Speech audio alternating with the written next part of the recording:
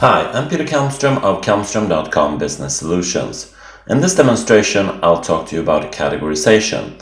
Categorization is, of course, very important. The more documents you get in your SharePoint site, the more list items you get in your SharePoint site, the more important categorization is. By default, in a document library, as you see, I have three categories or three metadata or three columns that are visible in my view here. I have the name of the file, I have the modified, and I have the modified by. And as you see, I just uploaded these a couple of seconds ago. So if you want to categorize these more, the traditional way of doing this, if you're coming from a file system, is to create new folders and add things to those folders.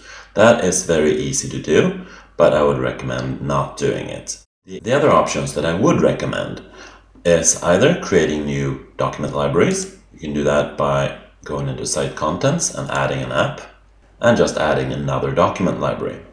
This whole document library called documents is, of course, that's a really bad name for a document library.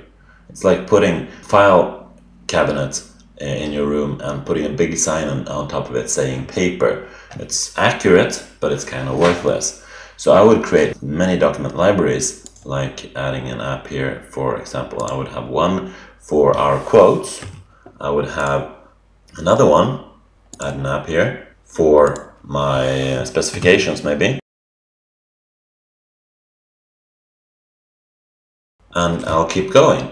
And every time I have a new type of information, I'll put that in another document library. That is, without a doubt, the best type of categorization that you can do if you have different types of information. There are also some limitations of SharePoint that you should be very much aware of, that you really don't want to put more than 5,000 items in each document library. So having multiple document libraries is a really good idea, and it's the best type of categorization and the easiest one. So if you have hundreds of categories, then it might get to be quite a bit of work to add these document library. It is, of course, possible to script that via PowerShell also, and I'll show that in another demonstration also, how to get started with PowerShell and do that in PowerShell.